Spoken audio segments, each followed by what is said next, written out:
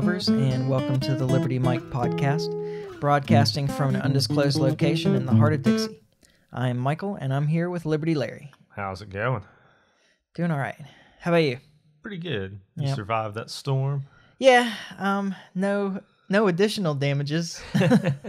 Yeah, pretty well the I same. actually think it stood my tree back upright a little bit. I saw some pictures of so there's some areas where legitimately that happened. Yeah. Like they had trees that were like leaning bad, and it was like before and afters, and yeah, the storm literally like stood them back up. Yeah. Which is pretty cool. I mean, it looks like that's what I didn't test it against the photo that I took. Oh yeah. To be sure, but it looks like it, and the wind was blowing the other direction. Yeah, this time. So I've heard some stories of that. Yeah.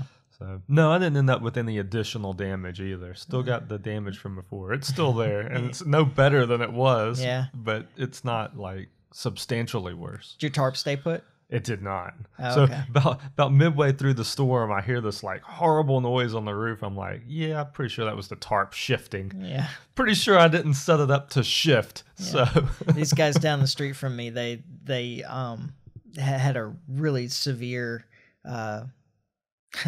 they had a really big tree fall on the side of their house. Oh man. And it went through you could see clear into their attic, and you could see like the roof of the first floor. Oh wow. Through there, through the hole that was made. So they had that all tarped off, and I drove by it today, and yeah, now you can see back in there again. Tarp's gone. And, Yep. I mean, the tarp's still there. It's just got some holes in it. Yeah. I haven't gotten on the roof yet to inspect and reattach the tarp, but we didn't have a substantial amount of water come in. So I think the tarp did shift, but it wasn't like, I don't think I got like an issue up there. I should be able to just restaple it. And Well, and this one ran by like a hurricane's supposed to. Like it this only is what lasted you like a expect couple of from hours. a low grade hurricane. Yeah. Like it came through, it was quick, and it was done. Yeah, it was moving across land at like 25 or 35 miles an hour, which was sweet. Yeah. It was way better than the 4 or whatever that Sally Or was 2. doing. Sally was moving at one point at 2 miles an hour. Yeah, you It's can walk like- that fast. right? Well, yeah.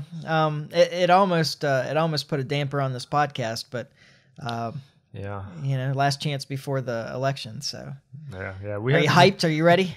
Man, I am. I'm excited about this election, and I was It's the thinking most about important it. election of your lifetime. They all are, Yes, know. yeah. But I was thinking about it on the way here, and I was like, this is going to be fun either way. Yeah. If Trump wins, it's 4 more years of Trump, which has been fun. Yeah. And if Biden wins, dude, he's going to have to be in front of the camera a lot. Yeah. And there's no way that's not fun too. Yeah. Well, I don't think his presidency will last very long. And in Well, fact, that's what's scary about it. So the scary part is if Biden does win, he won't be there long because he will have to be in front of the camera, and it'll become really obvious that this guy can't do the job anymore. Yeah. He won't make it the full term, I'll say that. I mean, he may make it a couple of years. well, I don't think he'll. I don't think that he'll take the oath.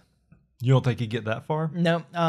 And if he does, I'd be surprised. But I don't if know. he does, it's not going to last long after that. I don't because think so. I you think remember you're right about that, a couple yeah. of weeks ago, Nancy Pelosi making her comments in front of the media about the 25th Amendment. Yes. And then they started Yep. pushing through an amendment.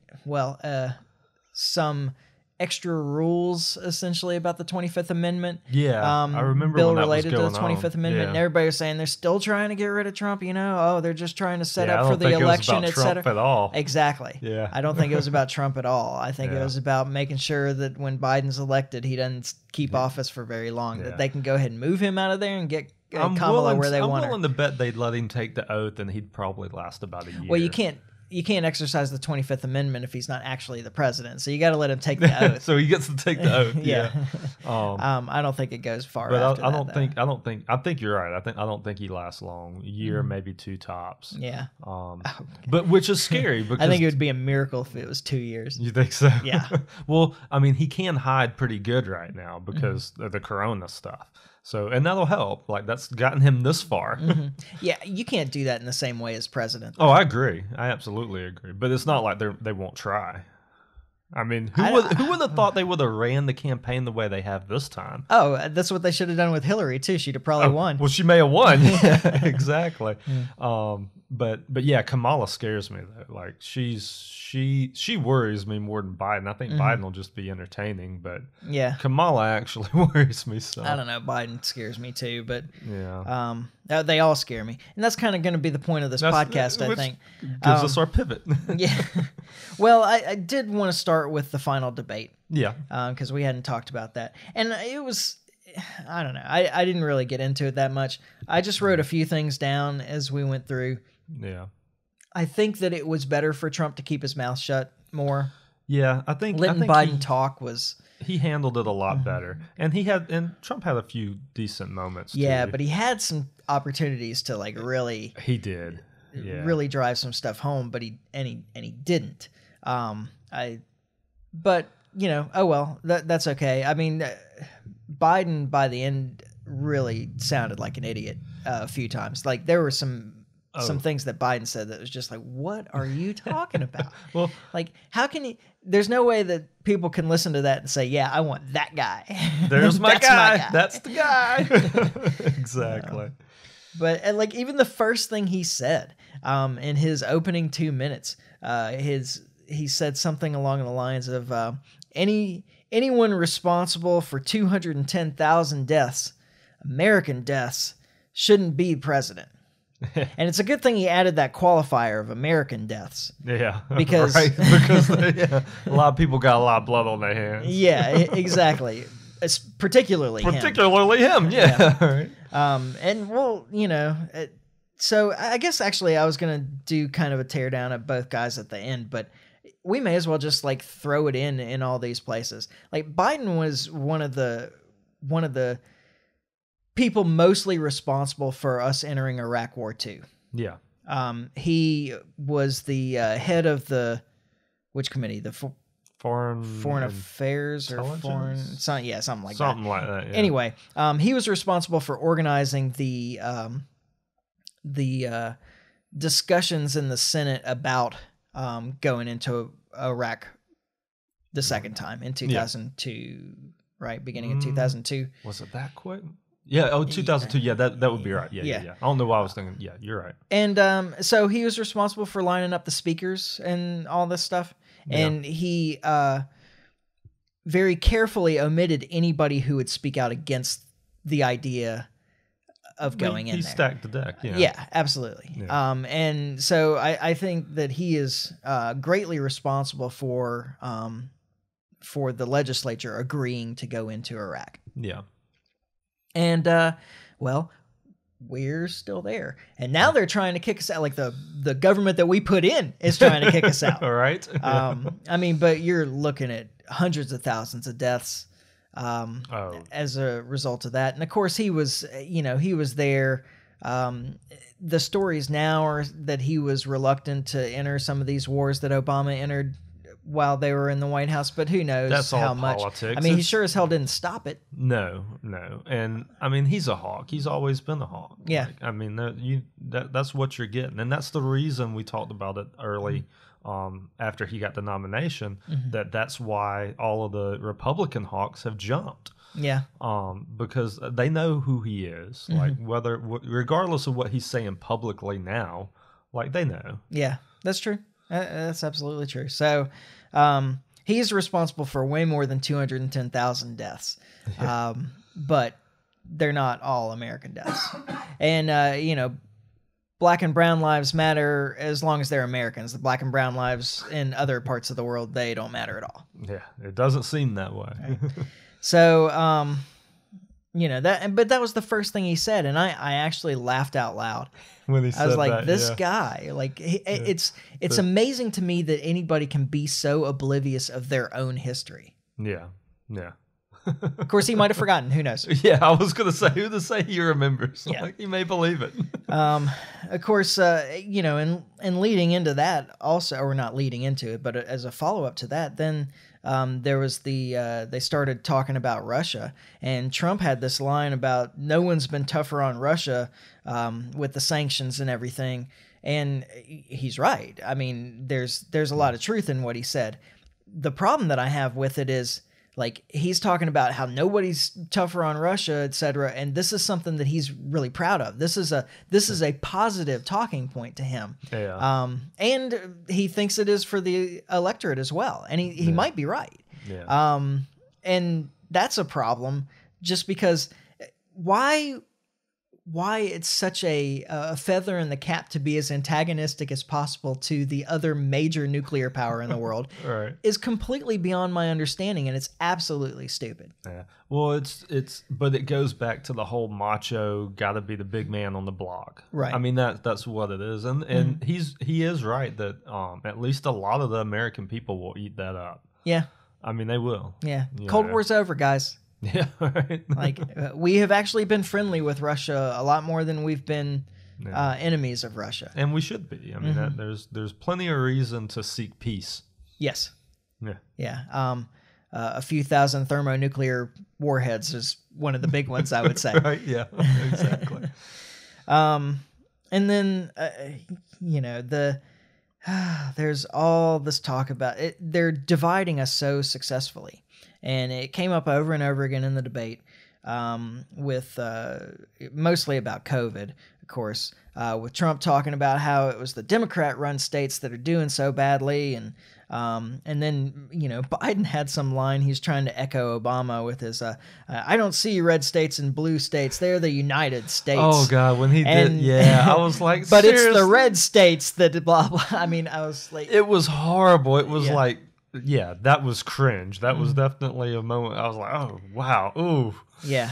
So you're just preaching unity and immediately fall back into blaming red states for I don't even remember what now. Yeah, I don't remember. I just remember the line opening like, too early or whatever. Yeah, the it was stupid thing was very cringe to say the least. Yeah.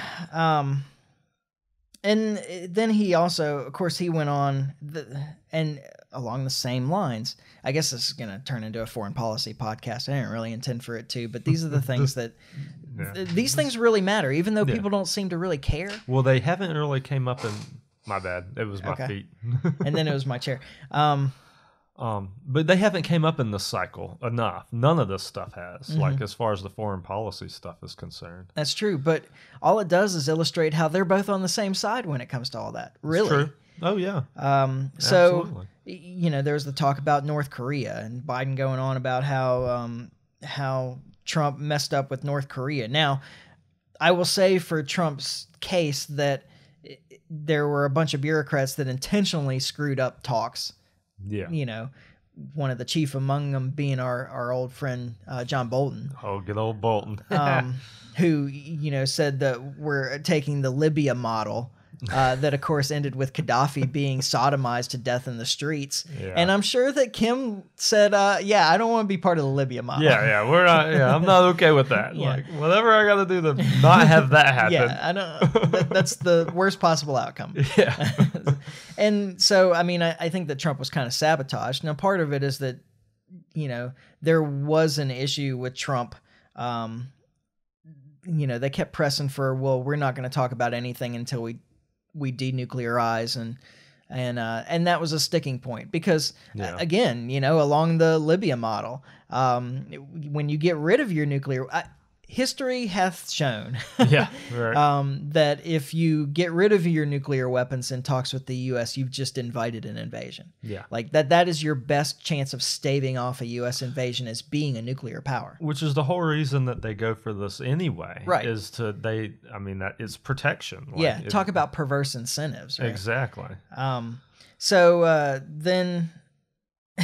Biden talked about how he screwed all this up, and he's like, we're going to talk about denuclearization, and we're not going to legitimize you, talking about Kim, of course. Yeah. And we're going to continue to put stronger sanctions on you, and that's why Kim wouldn't meet with he and Obama. That's what he was saying. Yeah. Now, of course, Trump was talking about denuclearization, and the whole thing about we're not going to legitimize you, North Korea has been there since the 50s. Yeah, right. This guy, he's not an upstart dictator. Yeah. Like, he inherited this from his father, who inherited this from his grandfather. Like, they've been around for a while. This has been going on for a minute. North Korea's been a member of the UN since the early 90s. Oh, wow. I didn't know that. Yeah. Yeah, wow. 91, I think. Really? so between 90 and 92 anyway. Something like that. Yeah. And Still, yeah. so yeah, we're not going to legitimize you. Like, they're legitimate. They're a real country. Well, and that there was a lot of that talk even when Trump was in the negotiations and doing all of that. Like that was like the big, oh, I can't believe he's talking with these people and blah blah blah. I'm like, why would you not? Like, I mean, it makes no sense to just. Oh, well, we're going to push for harder sanctions. Yes. Okay, well, we're going to starve these people some more than they already are. Because just remember, anytime somebody says pushing for harder sanctions, that's what you're doing. Yeah. Is you're starving people in this country to try to get them to overthrow the leader. Yeah, like that's what you're doing. You've made them weak and hope that they start a war with their government. Yeah. Good luck. Yeah, right. Yeah, exactly. Yeah. So no, that's it just irritates me. Well, that's obviously the worst thing about it. But even setting that aside, like, okay, we're going to negotiate, but what we're actually going to do is dictate terms. Now, you ready to sit down at the negotiating table? How often does that work? Yeah, never. Not going to happen. Not going to happen. I mean, it's just a dumb approach, and he's trying to be the big man there, like show what a tough guy he is. Yeah. So that was. Which, I mean, if you remember, like, Trump played that whole tough guy thing at the beginning of his administration and then ended up flipping. And because, I mean, that's how it started. I mean, there was a lot of talk. I forget what was where he called him Rocket Man or something. Yeah. Like, there was a whole big thing there. But they ended talking up about wiping him off the map and all that kind of stuff. I mean, there was a lot of talk, about a nuclear first strike on North Korea and things. Yeah, I mean, I remember that. I think that's part of Trump's negotiating tactic. Is to come hard and then flip. Yeah, and then say, oh, okay, well, maybe we can make an agreement about this. Like, you come like you're not going to be able to do anything, and then and then you back off of something and get your way to some degree. Yeah, I don't advise this as a negotiating tactic particularly, but it it's seems his to be style. his approach. Yeah.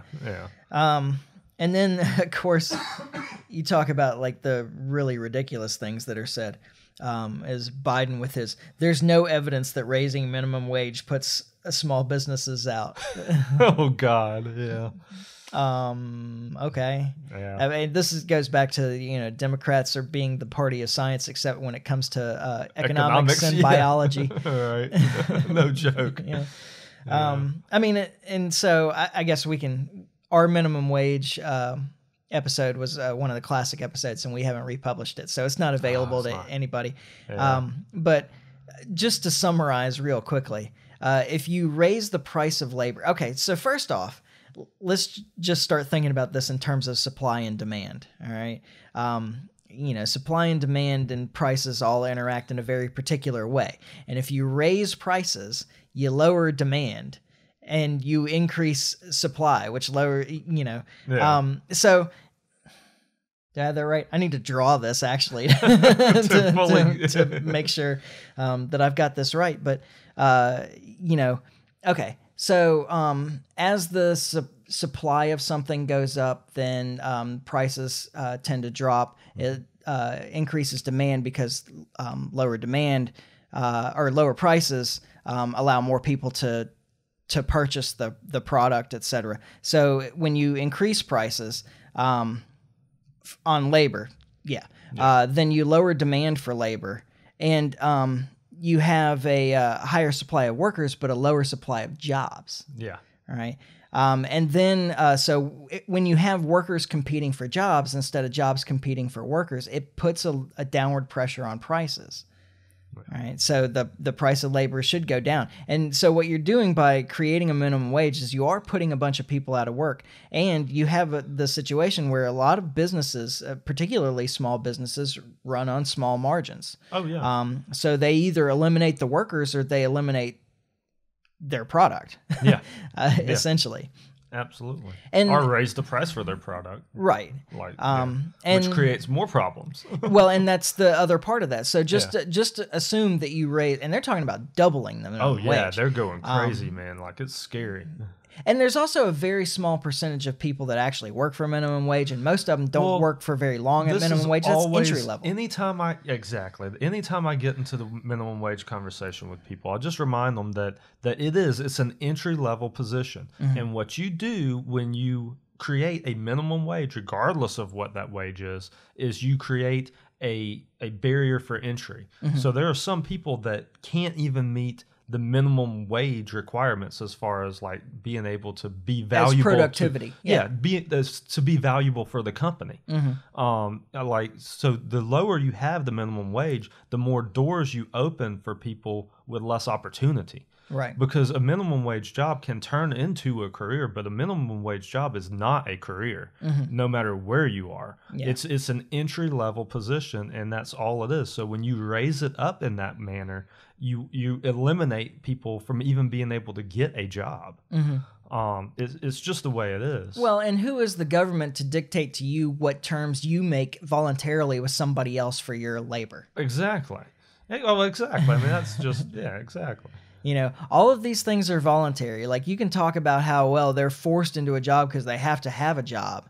Well, first off, if you raise the minimum wage, you may put them out of a job entirely. Yeah. But if you don't have a minimum wage, or let's just say, if I want to come in and I need to work. Yeah. And I am willing to work for you for $3 an hour. Yeah. Who is the government to say that? That's not enough. Yeah. Yeah, exactly. Well, you either pay him $750 or you don't hire him at all. Yeah. Okay. Yeah. Well, I won't hire him. Well, I won't hire him at all. Thanks and a there's lot. all kinds of positions out there that don't even exist with companies because they can't afford to have, like, they can't afford to pay. The value isn't there. Right. But you shut the door on people who could take that position and do something with it. It irritates once again. Yeah. Well, and then of course, even if it worked the way you wanted, sort of to some degree, if it worked the way you wanted to some degree, if you double the price of labor everywhere, and of course you wouldn't. Like, you're moving $7.50 to $15 an hour. Only 2% or something of the workforce works for minimum wage anyway. But let's just say that what it did was it raised labor costs across all industries by 20%. Yeah. All right. Well, all those companies can't eat those costs. Yeah. So it also raises the cost of everything that's sold, all the products, by 20% at least. But here's the other problem there. So you've raised that labor cost by 20% at every step along the chain, from production to the consumer, transport, and everything else. Right? So in the end, the cost of that good is going to go more than 20%. So you've increased people's incomes by 20% and increased the cost of their goods by 30%. Exactly. I mean, I'm making up these numbers, but you understand the point. But that's how these things trickle down. Yeah. So you just made everybody that much poorer. Actually. Yeah. And it's anyway. And we need to do a podcast on minimum wage again and publish it. Yeah. I can probably dig out that last one. We'd have to cut some stuff because you gave out some personal information in that one. Yeah. But I can bleep it. Right. Something. We definitely need to do one because this is something we can spend some time on for sure. Absolutely. And it's an important subject that a lot of people are misinformed on. That's true. Yeah, I mean, because it just sounds so nice. Well, yeah. And this is one of the things that Gary Johnson was actually really good on. Like, he was really good at talking about this because his point, and it's such a good one. He had owned businesses before. Well, yeah, he was an he entrepreneur. understands how this is going to affect. Absolutely. But it was something that he expressed to people well, which was the real problem with Gary Johnson. True. And well, one of the problems with Gary Johnson. But I mean, but that was like one thing that he had a lot of trouble with was actually like expressing these ideas in ways that people understood. But the minimum wage was something that he did a really good job on, because he'd say, okay, so you're saying that if we move from $7.50 to $15 an hour, that's better. Everybody's wealthier, right? Yes. Well, why don't we just move it to $75 an hour? Yeah. Then everybody's that much. Then they're 10 times wealthier, right? Well, you can't do that. Well, why not? Yeah. I mean, Explain if it's good to me go, why that doesn't work. Yeah. And then you good made my argument for me. Yeah. If it's good to move from 750 to 10, or from 10 to 12, or from 12 to 15, why isn't it good to move to 75? Yeah. Exactly. Yeah. And love it. Yeah. And of course, people get flustered, and then well, they always get angry. Well, that's just ridiculous. Yeah. Well, why? Explain to me why it's ridiculous. Yeah. Why does the one thing work but the other thing doesn't? Exactly. It's the same concept. Exactly. Make me understand why it's ridiculous. Yeah, at least make an argument about diminishing returns or something. Yeah, like there's something that you could say to. Yeah, you got to have a retort to this. And then is there anything else in the debate that you wanted to point out? Not really. I mean, I feel like Trump really pinned Biden pretty good on the oil stuff, on the fracking, Oh, and yeah. all of that. I think that was probably with everything that Trump kind of had at his disposal.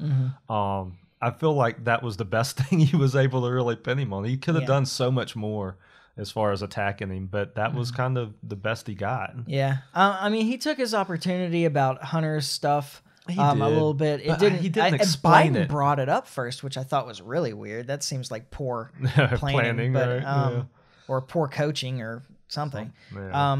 And he didn't really go for the jugular like he could have, I don't think. But I feel like he should have done a better job of explaining all of that and driving it home. But yeah, I mean, because that's the big question, right? And Yeah. and we can kind of transition this into other things. Yeah. I don't think it's in dispute at this point that stuff was Hunter Biden's. yeah. No, I don't think there's any question about that now. Yeah. It's been verified. But, yeah. And so there's some question about who they were talking about, who's the big guy, and all that stuff.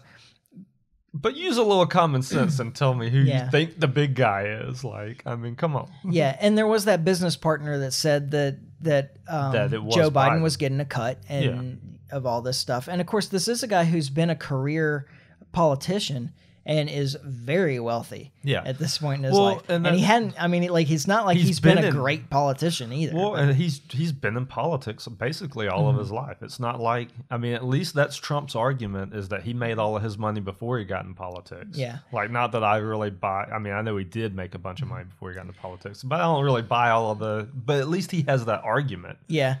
Well, and okay, so this is a little bit off track, a bit of a tangent, but Joe Biden brought up Trump's taxes again. Yeah. In that. And anybody who's been a career politician should never criticize anybody about how much taxes they're paying. Yeah. Because if you look at it in a real sense, Joe Biden has never paid taxes in his life.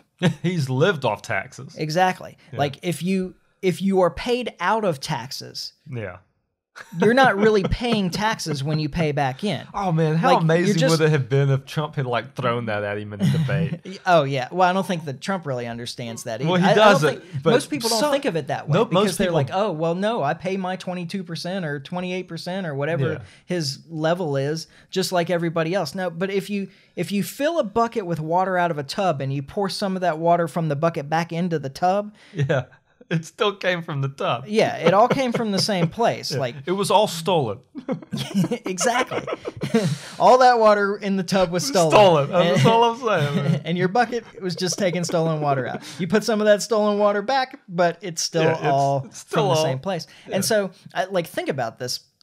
I want everybody to understand this, that anybody who is paid as a public servant, anybody who is paid by government, out of taxes, no matter what they put back in, they don't pay taxes. Yeah. I mean, they may technically pay taxes in the sense that the income that they get from that same, from tax money, they put some of it back in. Yeah. But they didn't. But yeah, exactly, because just like you just explained. It all came from the same place. Yeah. I remember years ago listening to, there was a podcaster that I used to listen to pretty regularly. It's Jen Briney at the Congressional Dish podcast. Yeah. And she used to just almost exclusively cover legislation that was going through the House of Representatives. And it was a really excellent podcast then. She's gotten involved in some other stuff, and she has a very different perspective on things than I do. And, with limited time to listen to stuff, I ended up cutting her podcast out of my regular thing. Every once in a while, I'll listen to one if I see there's a really interesting topic. Some Congress stuff, but for the most part, I don't listen anymore. It's kind of, sorry, Jen. Anyway, there was one where she was talking about Puerto Rico after the storm Maria. Yeah. No, it wasn't even about that, actually. I think that it was after Maria, but it was really just about how the government was manipulating things in Puerto Rico, all this austerity stuff and so forth, because the the state was broke. Yeah. And so they're eliminating all these government positions and so forth. And she was like, how can you do that? When the problem is that you're not generating enough revenue for the government, how can you cut these jobs with people paying taxes? No, it's a net gain for the government because their salary came out of taxes. Exactly. Even if they're paying taxes back in, that's not an improvement. Like it is, if you get $50,000 in tax money and you give $10,000 back, when you eliminate that position, you get it all back. Yeah, you're plus 40, not plus 10. Yeah, exactly. Right. So anyway, so obviously people don't think about it like smart. that. I used to listen to that podcast too. She's definitely intelligent. So for her to kind of miss that, it goes to show it's missed by a lot of people.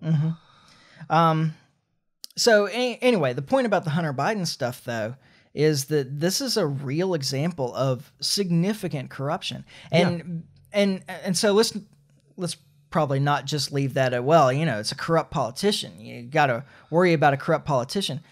You're talking about a politician who really is getting payments from the Chinese Communist Party, from Ukrainian oligarchs, etc. Ukrainian oligarchs who are fighting with Russia over the western part of their country.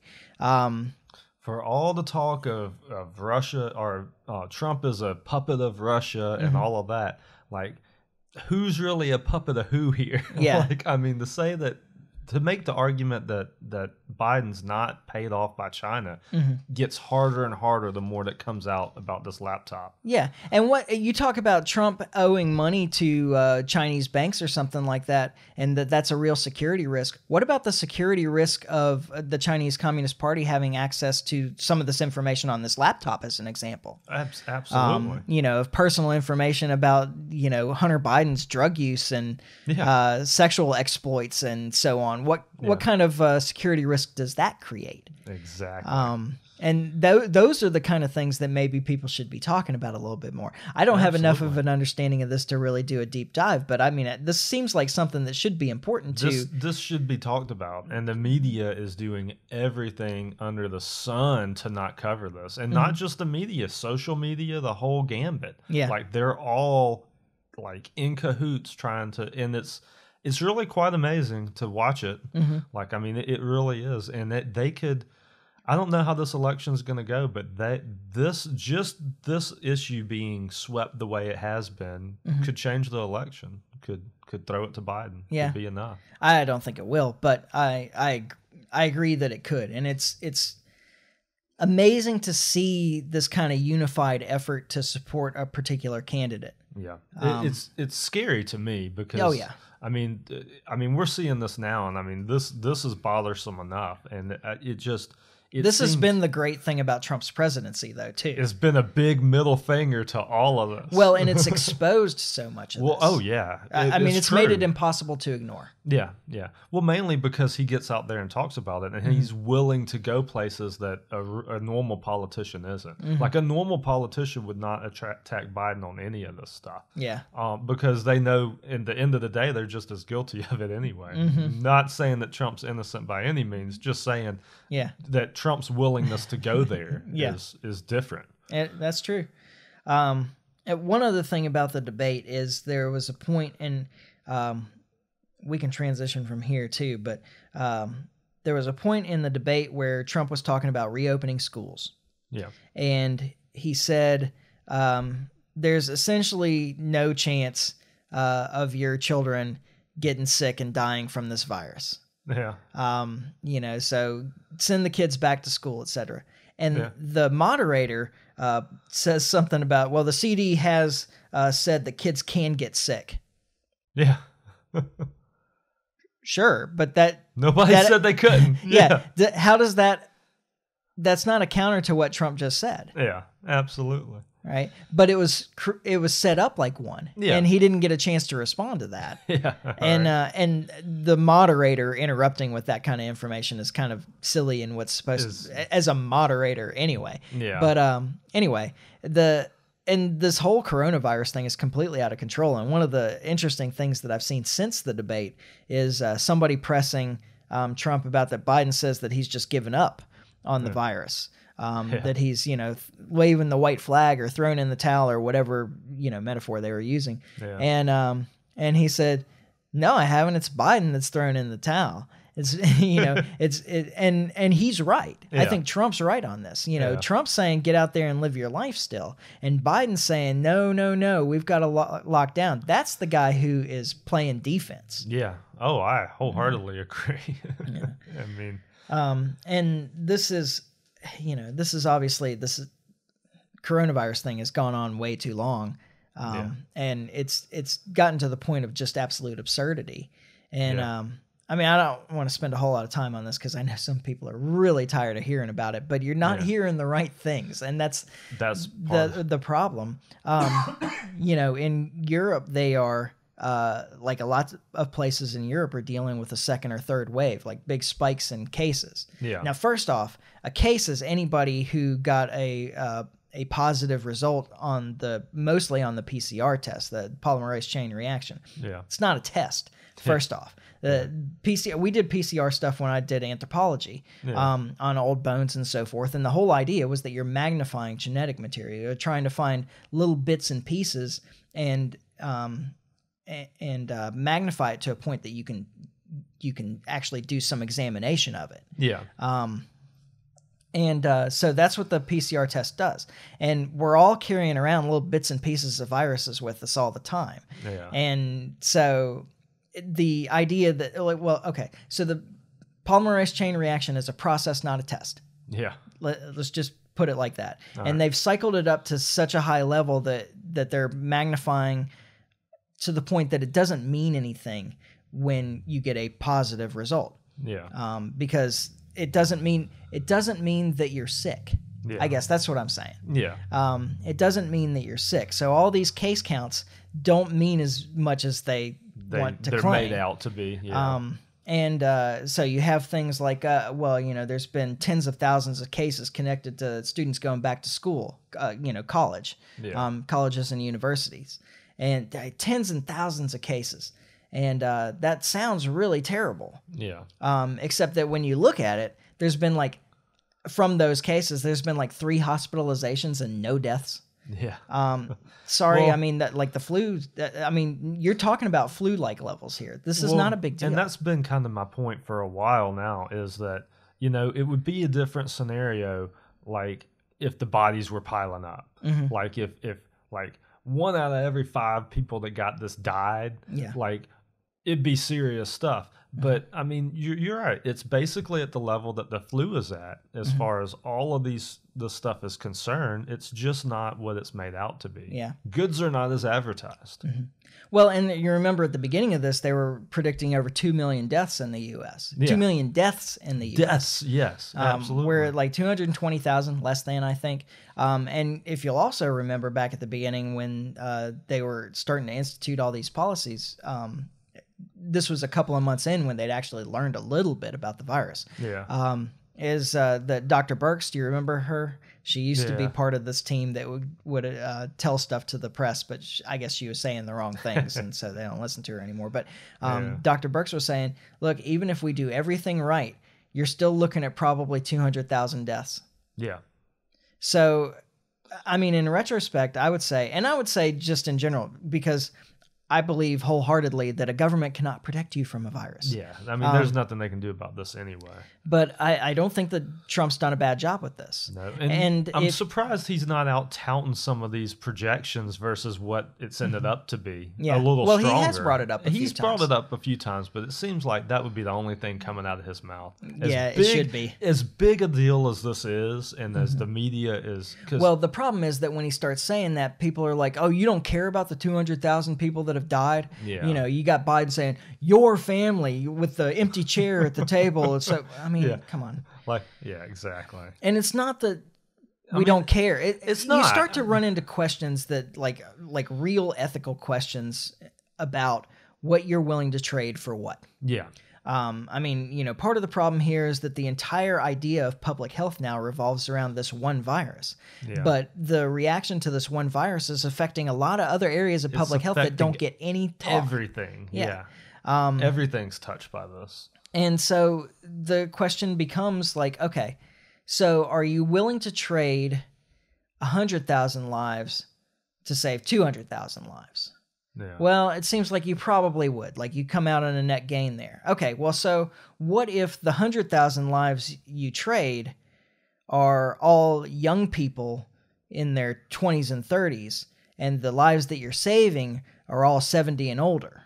Yeah. Does it seem like a fair trade then? Yeah. Okay, so what about the 100,000 lives? If the 100,000 lives that you traded were people who were generally healthy until you decided to trade in their lives for 200,000 people that had health problems, that may not have survived 3 years anyway. Is it a fair trade then? I mean, it gets complicated. Mm-hmm. Yeah. So it's an interesting question, but what I'm looking at in Europe is that they were talking at the beginning about Sweden, how Sweden was a cautionary tale through their kind of laissez-faire reaction to it. Yeah. And it wasn't entirely laissez-faire, but comparatively. But yeah, I mean, they look weren't at everybody else, they weren't locking down. Well, most of their measures were voluntary. So the government encouraged people to wear masks and distance, but it wasn't required. It wasn't. Yeah, and they did not shut schools. They didn't shut nothing. Yeah, exactly. So they had comparable curves at the beginning of the virus to the other countries that did lock down, including countries like France and Germany, who locked down pretty hard pretty early. Yeah. Now, months later, nobody's talking about Sweden anymore. And let me tell you why. Is because all these countries that locked down real hard, they've started to... Are locking down again because of the second wave. They're locking down again because when they started letting people out, the virus started to spread again. Yeah. Because you don't eradicate the virus in this way. Yeah. You just slow the spread. But eventually people have to come outside and interact with each other again. And as soon as they do, the virus starts to spread again. Exactly. Now, Sweden never did all that lockdown stuff. And they're not getting another wave. Yeah. Their curve has remained low. Yeah, because they've already bared the brunt of it, basically. Yeah. Well, but they're bearing the brunt of it wasn't really any worse than anybody else. Yeah. They're just not dealing with it again. Yeah, exactly. Well, and if everybody would think back, the whole idea of flatten the curve wasn't to stop the virus. It was to make sure the hospitals didn't get overwhelmed. Right. And spread out the amount of people having to go to the hospital. I mean, that was the whole argument. And it was one like I said, I'm not for the government doing it, but it's one I understood and kind of bought into at the time. I was like, that makes sense. Yeah, we don't know how bad this is, and we don't want to overwhelm the hospitals. Like that obviously is bad. Like, that leads to more deaths without a doubt. Without question. Exactly. So, but you don't hear that anymore. Like that's not it's all cases in fear. Yeah. It's not, you don't even hear that argument anymore. Yeah. Now, and we should talk before Thanksgiving about California's rules for Thanksgiving. Oh God. It's insane. And you certainly don't want the government that involved in it. I don't understand why anybody would agree to that. But moving on from that point, the virus is kind of doing its thing, and it's doing its thing no matter what. And the government reaction hasn't had really any impact at all. All it has done is like delayed the inevitable, if anything. Yeah.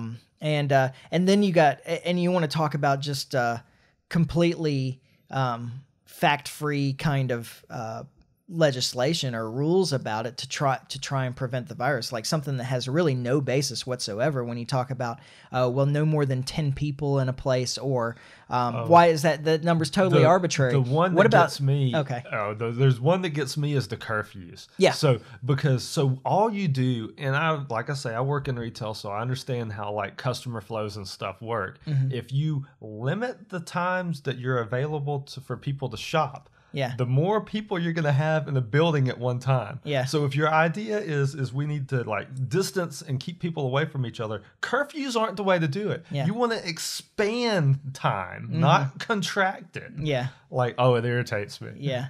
Well, and so there's a few things that like the 9 o'clock curfews in all these places, and there's a couple of places that have banned alcohol sales after a certain point. Yeah. Like not just from bars and restaurants, but like Just from in general. Yeah, retail stores and so forth. Yeah. Because apparently we now know that the COVID virus is a social drinker that only comes out at night. Exactly. So you can stop the spread by telling people to go home before it gets dark and not drink. And not drink. Yeah. Yeah. Even in their own home. I mean, that's how absurd this is. It like, is. and if you think about it in a realistic way, you're like, wait, how does this make makes any sense? No sense. But it goes back to our thing is it's all about control. I mean, that's all any of this is. You give government this leash, they're gonna run wild, man. Yeah. Like they are. Well, to wrap up really quickly here, let's just do a quick rundown on these two candidates. Yeah. So Biden is a partial architect of the Second Iraq War and our interventions all across the Middle East and North Africa. He wrote the 94 crime bill. Yeah. Some of you may not be aware of this, but when the Patriot Act was passed, he was like, oh, I wrote this legislation years ago. And I don't doubt it. Yeah. And of course, I believe him. He's all in on these lockdowns. Oh yeah, yeah. No question. Like he's definitely the lockdown candidate, which once again scares me. Now, so to dispel any myth that I might be supporting Trump, here we go. now Trump has done some positive things while in office. Yeah. And I don't know how much you can attribute to Biden, but the Obama administration did some positive things too. Yeah. Some of which Trump has undone. One of them being the JCPOA, the Iran nuclear deal.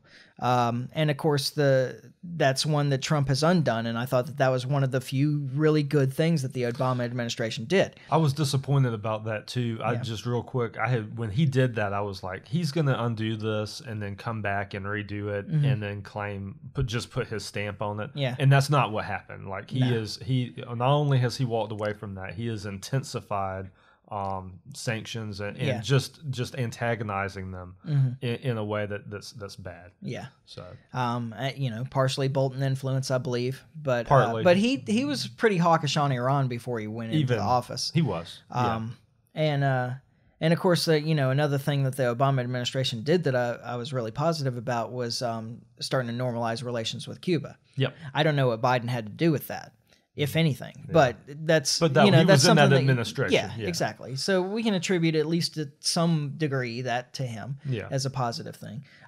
Trump has reduced a bunch of regulations affecting businesses in a wide range of fields that has made it easier to start businesses, that has made it easier to maintain businesses, and that all of that is positive. It creates jobs.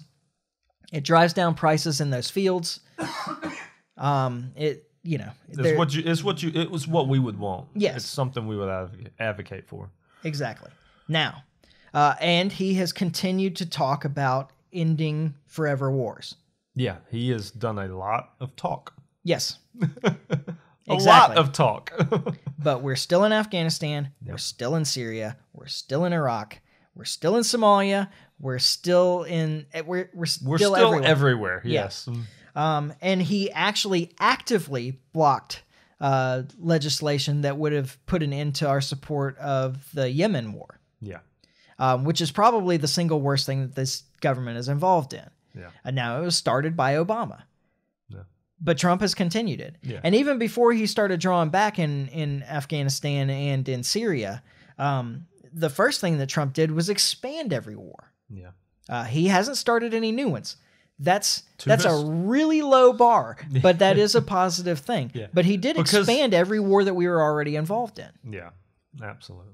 So. And he's talked a lot about getting out of Afghanistan, of getting out of Somalia. Great. I mean, I hope that he does that, but he hasn't done it. And he did talk about getting out of Syria, but then they convinced him to keep people there to guard the oil. Yeah. So, and then, of course, there's the China trade war, which has been terrible for all of us. Yeah. No winners in that war. Yep. So, like, the summary is Both of these people are terrible. Yeah. And you're going to continue to get... So think of how confident the two major parties are that you will vote for one of them. Yeah. And they don't really care which one when it comes down to it, because there's not a whole lot of difference between them. There's not. I mean, And they're so confident that you're going to vote for one of them that they put up Hillary Clinton and Donald Trump in 2016, and in 2020 they're putting up Joe Biden and Donald Trump. Yeah. All right. and Joe Biden was like the golden child. Like, I mean, they tried they put everybody else up, but like Joe Biden was like their guy. Yeah. Like, you know, I mean. Yeah. And even if you think of him as a placeholder, he's a placeholder for Kamala Harris. Yeah. Yeah. That's who he picked as his running mate. Like, Right. I mean. And so if you want to put in it, so here's my theory on voting. Whenever I go into the voting booth at this level, Yeah. I vote for as many third-party candidates as I can, and I never vote for an incumbent. Yeah. Fire them all. Yeah. Every time. Fire them all. Yeah. Because they're all terrible. Oh. And the only way that you can make them accountable is if you start getting rid of them. Yeah. And if you really want to change, seriously, don't vote for a Republican or a Democrat. If you go in there afraid that if you hate Trump less, but you're afraid that if you vote for a third-party candidate, it'll give Biden an opening, or the other way around, then they have already beaten you. Yeah, you need to get won. over that. Yeah. It's all of you being too fearful to go out there and vote for somebody that you actually support, that you'll vote for somebody that you don't like, but you don't like less than you don't like the other guy. Yeah. That's how we end up in this situation over and over and over again, where they can put up terrible candidates and you're going to vote for one of them. Yeah. So get out there. And I really can't get much more terrible. Yeah. I mean, I watched Idiocracy the other night, and like, I don't know, like maybe it can get worse, but I don't know, man. Like, I see a lot of parallels. Yeah, yeah. I've heard that a lot recently. And I'm not saying go in there and vote for a libertarian candidate. Obviously, I would prefer that you would vote for a libertarian candidate, although there's plenty of libertarian candidates that I wouldn't support too. Yeah. But, like, I mean, when it comes down to it, just on the general ideology of the parties, I would prefer that you vote for a libertarian candidate or a Constitution Party candidate or somebody like that. Yeah. But, hey, man, if you are a socialist, go in there and vote for the Green Party candidate. I don't care. Yeah. When it really comes down to it, I don't care who you vote for, but I think that you're making a huge mistake if you go in and you vote for a Republican or a Democrat ever again. We really do have to find a way in this country to break up the two parties. Mm-hmm. Like, I mean, we have to do it. Like, Yeah. it's something that's got to happen one way or the other. Mm-hmm. And I don't know how that gets done, but there's got to be a way. There's something. I mean, something has to be done. I'll say once again, I say it with some frequency when it gets around to election time, is that voting for a third party is not a wasted vote. Voting for a candidate you don't believe in is a wasted vote. Yeah. Yeah. So vote for somebody you believe in. Yeah. I mean, I've never voted for a major party candidate, and I've always voted Libertarian in presidential elections. Never voted RD, always the Libertarian. Yeah. And done that with pride, even when I haven't been fully behind the candidate. Like, I mean, I voted for some good ones, but there's been some. I pine for the days of Harry Brown. Yeah, I voted for Harry Brown. That was actually my first election I got to vote in. I voted for Harry Brown, which I didn't know a lot about him, but I knew enough. Like, I had looked into him. Yeah. Like, I knew where I was as far as politics was by then. Yeah, that was the first president I voted for. I had been able to vote in previous elections, but that was the first election that I voted in. You actually did vote in? Yeah. Because I really like that guy. And so, hey, go ahead and YouTube Harry Brown, by the way. Yeah. You'll get some interesting talks there. Oh, yeah, dude. He's good, man. And miss him. And so enjoy election season. We're looking forward to at least something interesting. So this is it for us. So we'll be on the other side of the election next time we record. Yep. Unless we decided to do something special, but I don't think we got anything in mind. We just got too much. I'd like to do another short one before then, but I just don't think we're going to be able to. I had thought about it the other day and was like, man, if we could do like something short this weekend, but looking at my schedule, like I can't commit to that. So and I know you're in the same boat I'm in. Yeah, I just got a lot of things going on. So I guess the next podcast will be post-election. Yeah, I don't think we'll. we don't know what. I don't know that we'll have a result by then, but we may. Exactly. There will be at least a fight to talk about. Oh, there will definitely be a fight to talk about. And then eventually we'll actually be done with this ridiculous political season, and we can get back to, real libertarian philosophy stuff and more interesting like governance things instead of politics things. Yeah. Or at least more interesting to me. True. Yeah. Well, this has been a fun season, though. It's definitely... Yeah, I mean, one thing that you have to say about them having the confidence to put up really terrible candidates is that it can be really entertaining. Yeah, exactly. Really entertaining. If nothing else, it's entertaining. Yeah. So, all right, yeah, I guess that's it. We'll be back after the election. And probably before the results. And we expect to be back in a week. There are some things that could get in the way of that right now, but we're planning, at least at this point in time, to be back in a week. And yeah, I guess that's it. Oh, so for those that don't know, we're now available on YouTube as well. So subscribe on all the places that you can. We're Facebook, YouTube, iTunes, Podbean. There's, of course, the website, thelibertymike.com, where you can go anytime. The podcasts are available there, too. And anytime I write articles, they go up there as well. I haven't had a lot of that lately. No, I just haven't had too much going on. Winter's better for me for that. I usually am more productive in the winter because I don't have to get up in the morning and do yard work in 100-degree weather and all that stuff that just kind of wears me down on my weekends. You can get up and write. Yeah, exactly. So we'll be back probably in a week when we finally get this right. And in the meantime, try to stay free. Life's short, live free. Ciao. Later.